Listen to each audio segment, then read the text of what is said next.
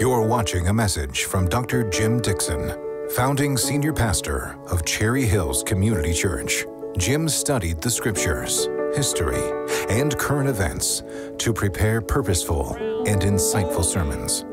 Enjoy this sermon and be blessed. Well, this morning, as we continue our series on the names and titles of Christ, we have the title, The Good Shepherd. And our scripture is taken from John's Gospel, the 10th chapter, beginning with the 10th verse. The thief comes only to steal, to kill, and to destroy. But I have come that you might have life and that you might have it abundantly. I am the good shepherd, and the good shepherd lays down his life for the sheep. This ends the reading for God's holy word. Let's pray together before we have our message.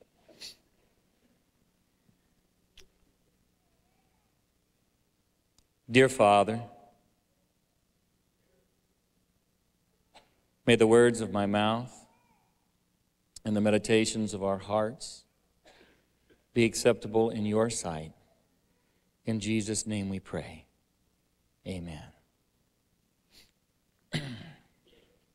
In the region of Galilee, at the Sea of Galilee, on the northeast shore, near the little town of Bethsaida Julius, Jesus looked out and he saw a great multitude.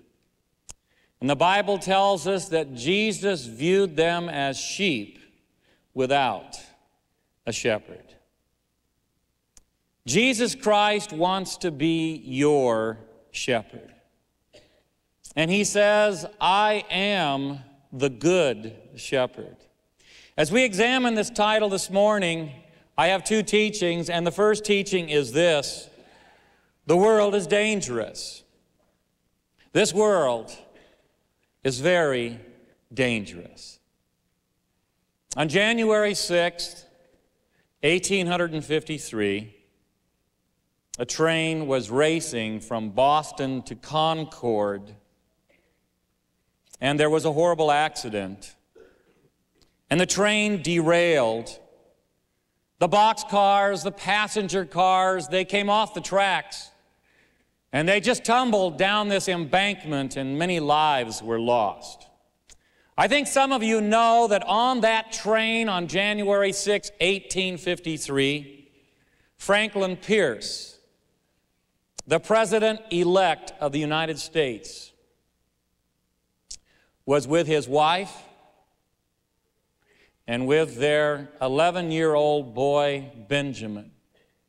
Some of you know that Benjamin Pierce died in that tragic accident, January 6, 1853. Frank and Jane Pierce went to Washington, D.C., where they moved into their new home at the White House, but their lives would never be the same. In fact, Jane Pierce was referred to by the media as the shadow in the White House. She rarely came out of her room, and when she did, she always wore black. She was just filled with grief and with pain. She had lost her first child in childbirth. She had lost her second child at the age of 4 through a tragic illness. And then finally, her third and final child in that tragic train accident between Boston and Concord. It's a dangerous world, isn't it? It's a very dangerous world. And you know, just this morning in the Denver Post, I was looking at the front page, and you just see danger everywhere. Headline says, radioactive dirt stays in Denver. And apparently even the dirt of Denver is dangerous. Uranium, radium, and thorium, arsenic, selenium, and lead, all found in the soil of Denver, at least in one location. And life's dangerous. You see on the same front page, 2,000 people die in an earthquake in Iran. And according to the Denver Post, 5,000 people were injured. According to the Rocky Mountain News, 40,000 people were injured yesterday in that devastating earthquake in Iran. It's a dangerous world. Dangerous world. Of course, on the bottom of the page, front page, it reminds us of the tragedy that took place in February of this year on C-470 when teenagers were involved in that horrible wreck where 2 died and so many were injured, and these teenagers are trying to get their lives back together again. But it's just a world where there is so much disease. It's a world where there is so much death. A world of natural disasters, a world of tragic accidents. And it's also a world where there is increasing violence. We live in a nation, we live in a culture that has one of the highest crime rates, violent crime rates of the world. And I read some time ago of a man in the Los Angeles area, lives in Long Beach. His name is Al Greenwood. He's been known as the bedspread king, and he sells bedspreads and other bedroom items. He's offering now a bulletproof special to residents of Los Angeles, a bulletproof bedspread. He offers to tailor your bedspread to the crime rate of your neighborhood. He offers a special bedspread that is able to resist mortar shells, shotgun blasts, and hand grenades. What a crazy, crazy world. You know, I think there are people who go to bed at night very much afraid. And maybe they're not afraid of crime or violence, but they're afraid. They're afraid of a world where there's so much tragedy. They're afraid that something's going to happen to their children. There's a lot of moms in this worship center this morning who are afraid. It's a scary world to rear children in. And the Bible would remind us that this world is morally dangerous because it is fallen. This world is spiritually dangerous. And this world is becoming more dangerous spiritually and morally all the time. You say we live in a nation, we live in a culture where Judeo-Christian values have been cast down, where Judeo-Christian values have been buried in a sea of moral relativism and situational ethics.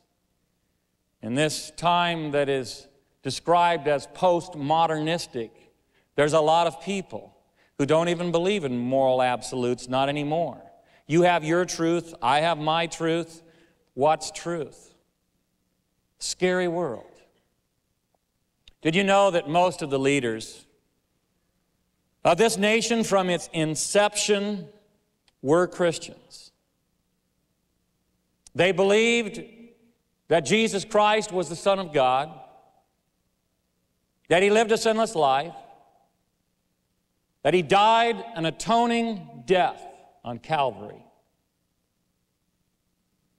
that He rose from the dead, that He is the hope of the world, that He will come again in power and glory. They believed in Jesus Christ as Lord and Savior. Did you know that of the 56 individuals in the Continental Congress who signed the Declaration of Independence, 53 of those 56 believed in Jesus Christ as Lord and Savior?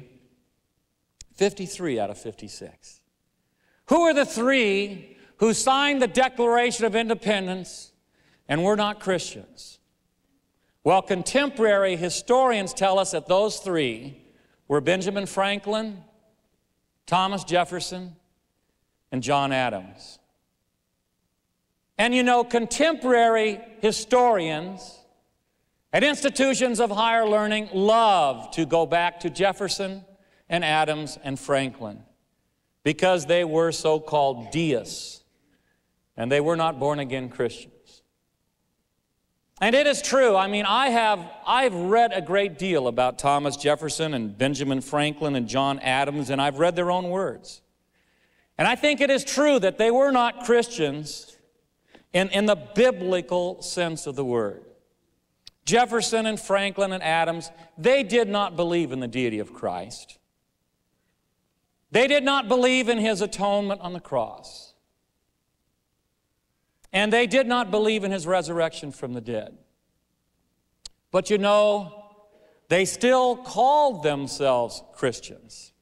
Time and again in the writings of Jefferson and Franklin and Adams, they described themselves as Christians. And why did they do that? They did that because they believed in a personal God. They believed in our moral culpability. I mean, they believed that one day we would have to give an account. Jefferson, Adams, and Franklin all believed there will come a final judgment. They believed in heaven and hell. And they believed that Jesus Christ was the master teacher. They believed that the morals and ethics as taught by Christ were the moral and ethics of God. The morals and ethics of God. And of course, Thomas Jefferson, when he ran the school system in Washington, D.C., as once he did, it was Jefferson who mandated that the Bible be put in every single classroom and that every single student be given a Bible and that they be required to read it. Jefferson. And it wasn't because he believed in the deity of Christ. He didn't. It was because he believed in the morals and ethics of Christ. And he believed that Judeo-Christian values were critical to the future of this nation. Jefferson, Adams, and Franklin all believed that if Judeo-Christian values ever were cast down, this nation would fall. And those values have been cast down. They have been cast down. And you know, I think there are probably some moms here today who feel a lot like the mother of Ichabod, who lived in the 11th century before Christ. We're told in 1 Samuel chapter 9 that she named her son Ichabod because she believed that the glory had departed from the nation. The name Ichabod means the glory has departed. You see, the Ark of the Covenant had been stolen from Israel by the Philistines. In Exodus chapter 25, you read about the Ark of the Covenant. I mean, it was very special. It was made of acacia wood. It was covered with gold. Its lid was made of pure gold. It was called the mercy seat. Above the mercy seat, there were the winged cherubim, also made of gold. Inside the Ark of the Covenant were the tables of the covenant, the stone tablets that Moses brought down from Mount Sinai, the stone tablets upon which the Decalogue, the 10 Commandments, were inscribed. They were inside the Ark of the Covenant. And the Jewish people believed that the Shekinah, the presence of God, accompanied the ark wherever it went.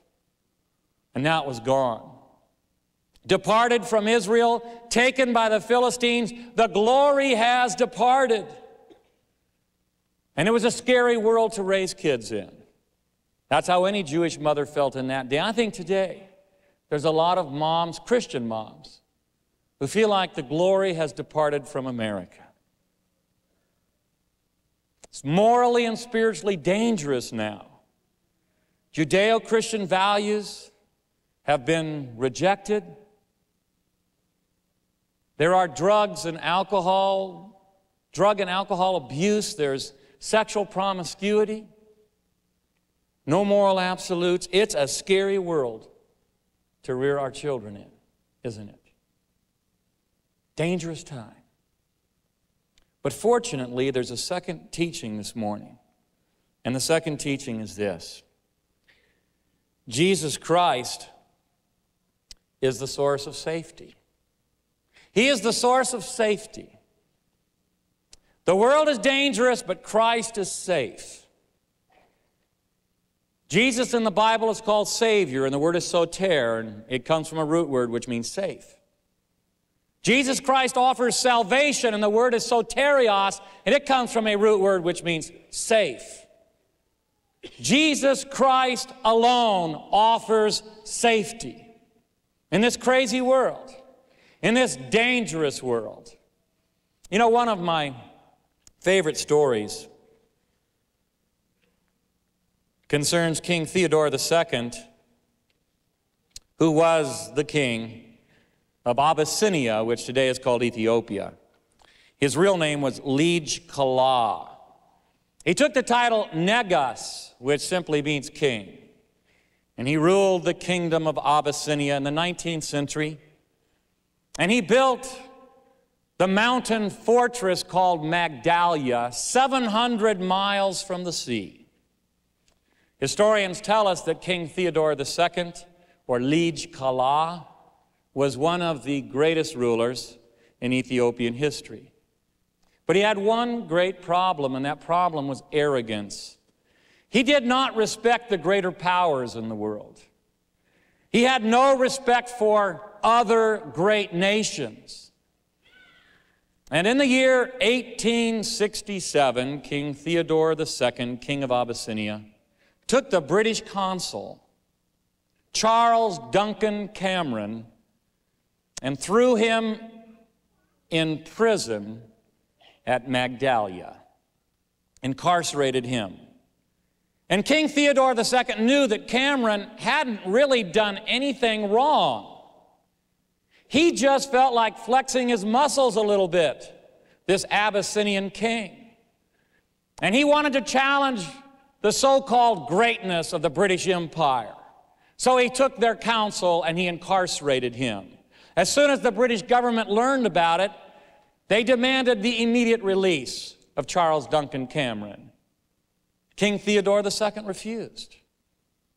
And so, in October of 1867, the British government decided to rescue their consul. They sent 16,000 armed soldiers by sea. It was an operation that would take them 6 months. 16,000 soldiers by sea under the command of Sir Robert Napier.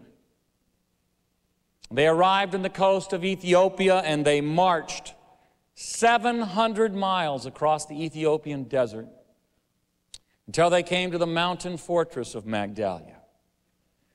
And it was April 13th, 1868 when they arrived. King Theodore II looked down from his mountain fortress and he could not believe his eyes. He could not believe it when he saw 16,000 armed British soldiers marching on his fortress. And he was overwhelmed. And he committed suicide that day. And those 16,000 British soldiers marched up that fortress mountain and they rescued Charles Duncan Cameron. And because he had been persecuted, they carried him to the sea on their shoulders and at times on a bed. They carried him 700 miles, and then they brought him by ship back to England and safety. They brought him to safety. That operation used most of the British fleet. It cost the British government $25 million, but Great Britain said they wanted to make a statement to the world that they had the will and the resolve to protect their citizens. If you're a Christian, if you believe in Jesus Christ as Lord and as Savior, you belong to a heavenly kingdom, and you have a shepherd king. He has all power in heaven and on earth. And he has power to protect you. He has power to protect you, body, soul, and spirit. Power to protect you. And he does provide for us bodily. He provides for our physical needs. As he feeds the birds of the air and as he clothes the lilies of the field, so he feeds and clothes us. Matthew chapter 6, the Sermon on the Mount. And certainly there are times he comes to rescue us physically. Certainly. But he wants us to understand that the safety he promises is not the safety of the body.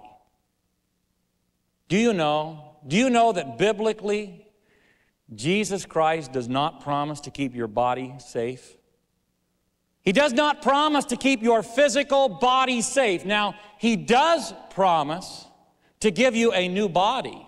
If you believe in him as Lord and Savior, he promises to give you a new heavenly body someday, indestructible and not subject to decay. But he doesn't promise to keep your earthly body safe. He doesn't promise you 80 years of life in this world, or even 70. He doesn't make promises like that. Not in this fallen world. What he does promise to keep safe is your soul. Nothing's more important than this. If you've come to him, if you've received him, if you've embraced him as Lord and Savior, if you've made him your shepherd king, he promises to protect your soul. Nothing is more important than your soul.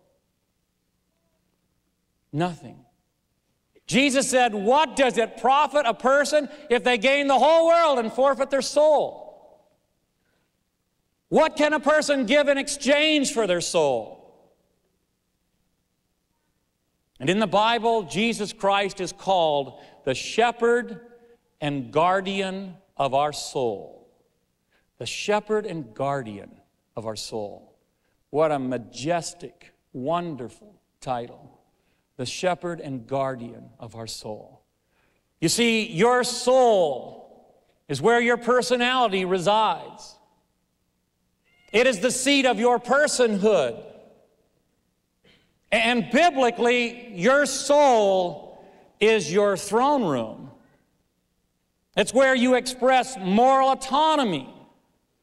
It's where your volition resides. It's where you make decisions. When you sin, it's in your soul. When you sin in your soul. You sin in the throne room. The Bible tells us that our souls need to be washed clean by the blood of Christ. And the Bible tells us that only Christ can guard and protect the soul. Only Christ. And this should say a lot to us as parents.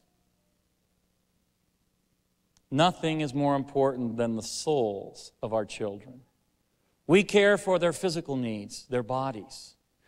Do we not? I mean, sometimes we labor so hard to provide for the physical needs of our children, but what are we doing for their soul? If he is the good shepherd, then as Christian parents, we are under shepherds, under him.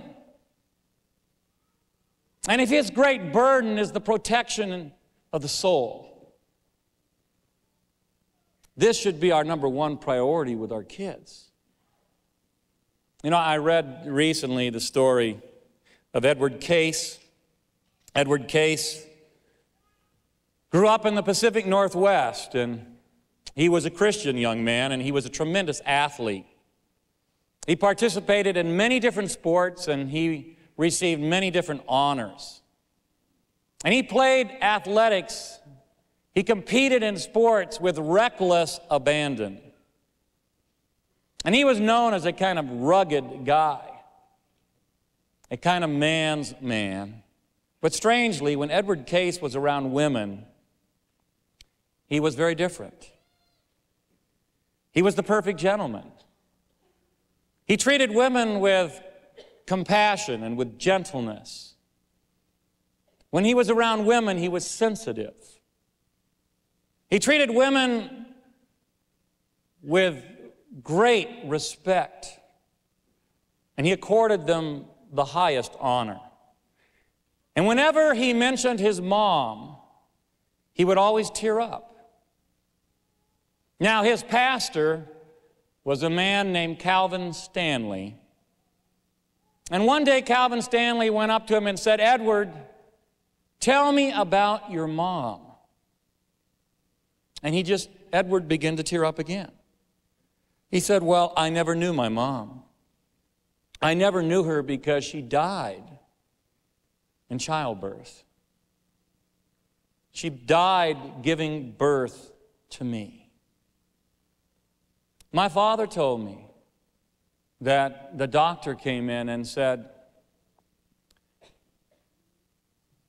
'There's a medical emergency here, and we cannot save both the mother and the child.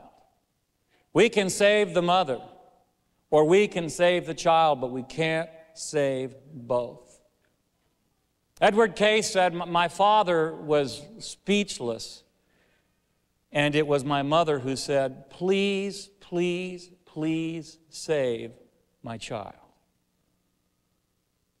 Thank God we live in a world where decisions like that are not frequently required. But is it not true? Is it not true that most moms, most dads would do anything to protect the physical life of their child? I mean, is that not true? Wouldn't most of us do anything to protect the physical life of our children or our child? We love them so much. And most of the time, parents labor to provide for their children and are willing to suffer. But how much are we willing to suffer for their souls? How worried are we about their souls? What are we doing to nurture their souls? We had an infant dedication this morning. And in an infant dedication, Christian moms and dads make a commitment to nourish the soul, to bring their children up in the nurture and admonition of the Lord. Jesus Christ, the Bible says, will stand and feed his flock in the strength of the Lord, but what he feeds is their souls. He feeds your soul, he feeds my soul. And he wants to use us as parents in that effort. And so Christ would ask you today, as Christian moms and dads, what are you doing for the souls of your children?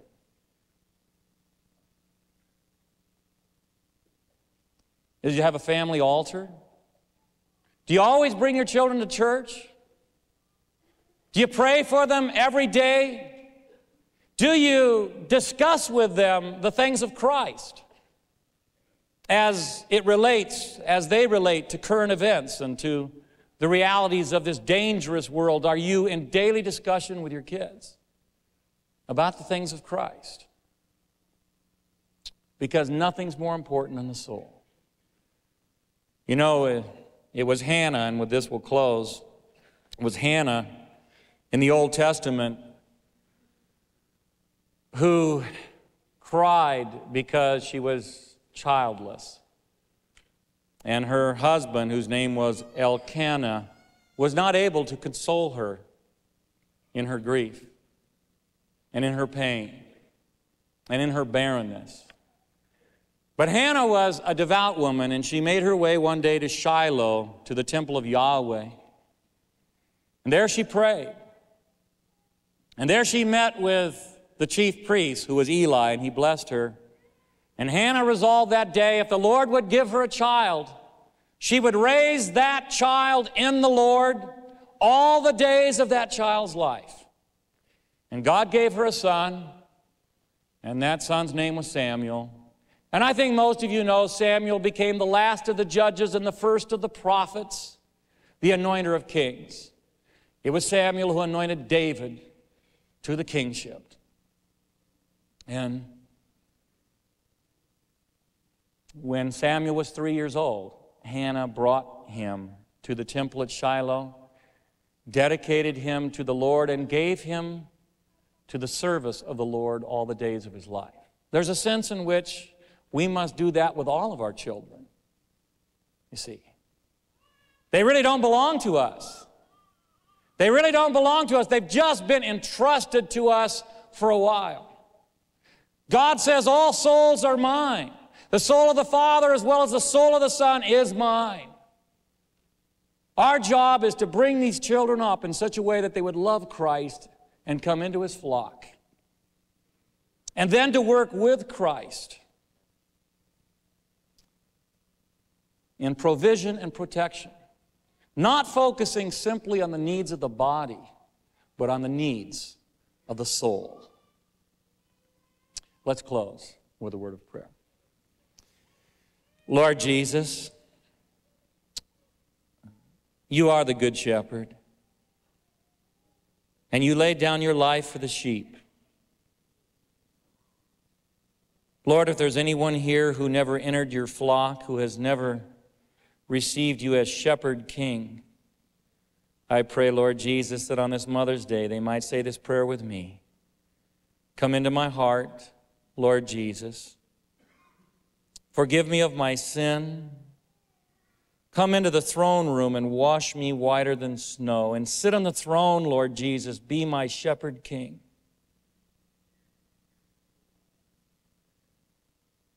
And guard my soul for everlasting. Lord, thank You for every mother here, grandmother, great-grandmother. Thank You for every father as well. Thank You for every child represented here, Lord, and help us to be found faithful as under-shepherds, that we would care not merely for the needs of the body, but, Lord, for the needs of the soul. Lord Jesus, You once said, do not fear him who is able to destroy the body, but fear him who is able to destroy the soul. In Your word You have said, hear, O Israel, the Lord our God is one God. And the words which I command you this day shall be upon your hearts, and you shall teach them diligently to your children as you wake in the morning, as you go along the way, and as you go to bed at night. Lord Jesus, help us to be faithful. We pray these things in Your great and matchless name. Amen. We would invite all of you who want to have prayer to come down after the service for prayer. One of the ways that we can find the protection of the Good Shepherd is through prayer.